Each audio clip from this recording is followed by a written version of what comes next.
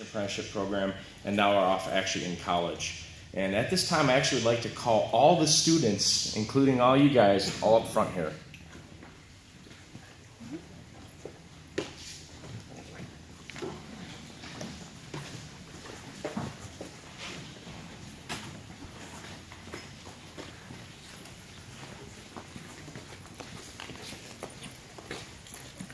Now what you see here is just a small chunk of the 45 kids that have come through this program. Starting from our oldest generation down to the youngest generation here. And I'm very proud of all of these students, so if we give them a round of applause.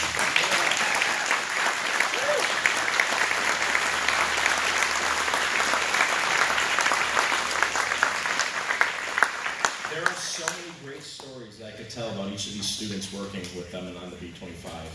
And one of the stories I love to tell, actually his family's here in the audience. He can't be here tonight because he's actually in the armed services, is Tyler. Tyler, when he came to the museum, Tyler kind of had, we joked around, used to say he had 2 left feet. And he was such a pleasure to work with. Tyler excelled in this program, not only excelling in the B25, but making great lifelong friends. Tyler had a chance to get, there was a one